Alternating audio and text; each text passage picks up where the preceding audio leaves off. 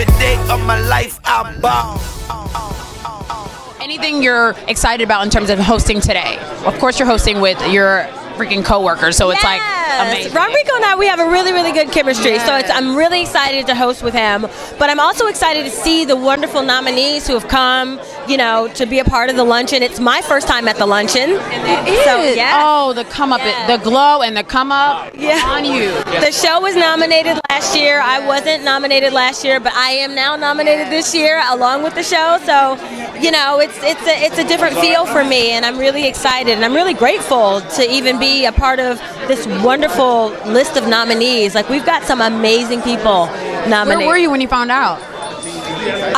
I was in my bed, I was asleep, and I woke up to a barrage of texts and calls like, Your everything? congratulations, Yep. here go your picture, Yep. here go your nomination. No, I was like really, really, my network was really excited. I love it.